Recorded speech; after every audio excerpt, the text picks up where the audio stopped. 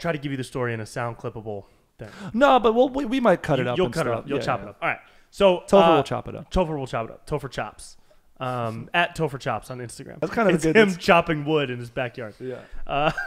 There is a guy on TikTok who that dude is wild. Dude, I watch his stuff. That guy's so good. That guy's so good. It weirdly turns me on in like a not gay way, and it also makes you jealous. It totally makes me jealous. That's why it works because it's hot.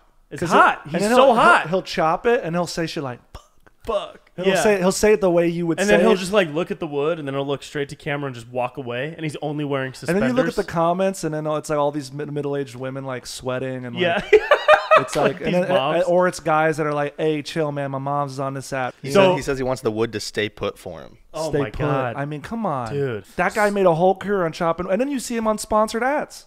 Oh, I haven't seen that. He made a whole career on chopping wood. Good for him. You got to find your niche.